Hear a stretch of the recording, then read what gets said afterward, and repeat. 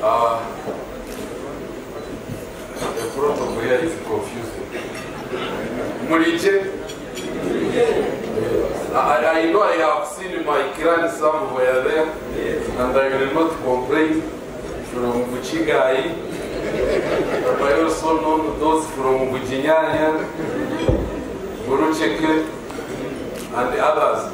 Mine is short, Your Royal Highness. One is to congratulate you upon being elected into that position. Two is to say I am privileged to come and talk here, but talk to people who are eating is very difficult. But I will try to be very brief. I am happy to be here because I have reunited with most of my friends, Ambassador, all of the members of Parliament, our ministers, Baram, and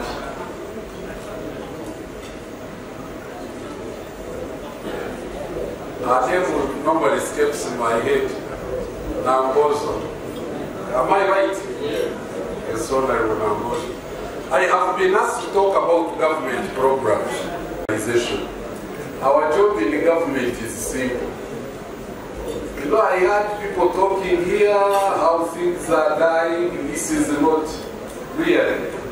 As Africa, we have one enemy. Common to all of us. And it began in a year.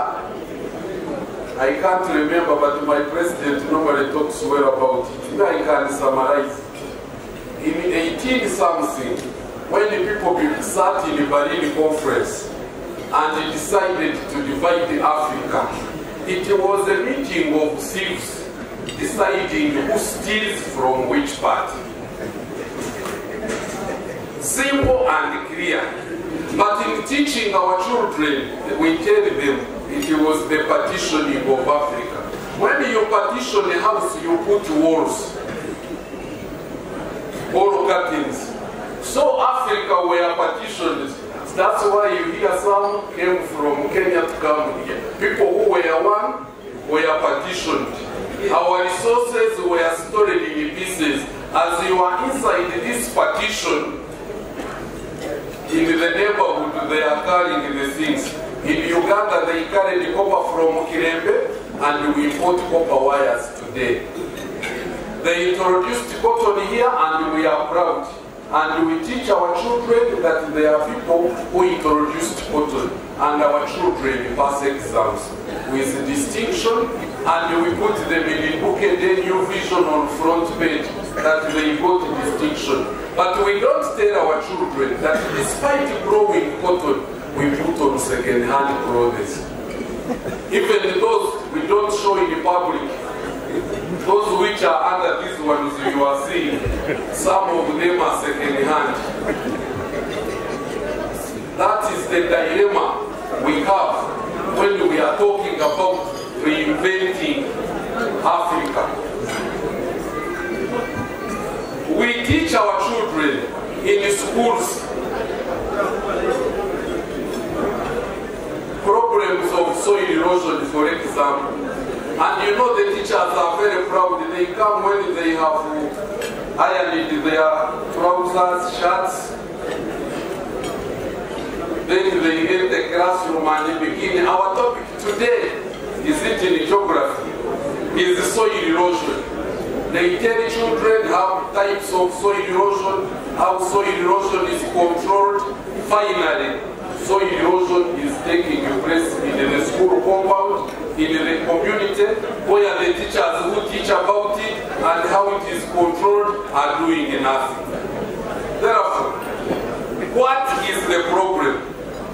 Failure to identify that we are being in a system where we serve other people's interests, that the education we have is not education for national liberation, that is education for enslavement, and the earlier we change it, the better. We shall meet here and list issues of lamentation. How the bamasaba, I stored the presentation on the food, on everything. We come to China.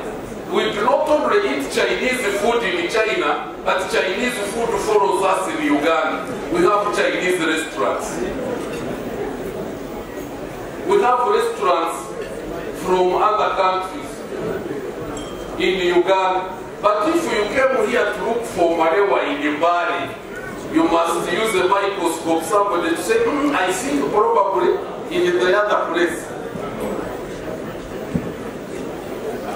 In the conclusion, government programs are many, and at this time it's not good to talk about them. People will not listen.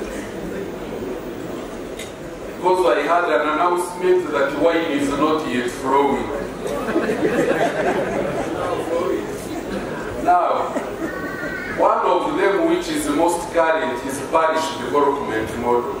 My president and my commander-in-chief sought hard, how do we eliminate, I'm using a hard word, how do we remove from our community the 39% of Ugandans who work for food only? That after they have labored, there is nothing they can have to take to the market. And they are 39%. They brought the parish development model with its 7 pillars.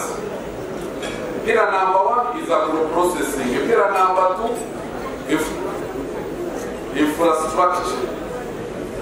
Pillar number 3, financial inclusion of giving people 1 million per family among the 39 the poor, so that they can enter the financial market.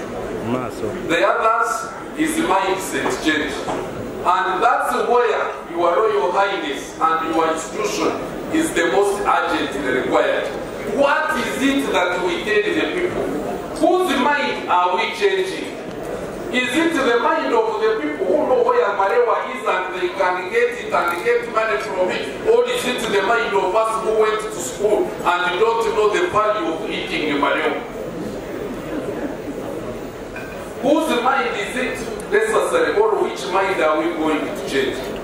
And that is the problem we have. As a international organization, we have tried to assess, and Your Royal Highness, we shall come to you so that we work together.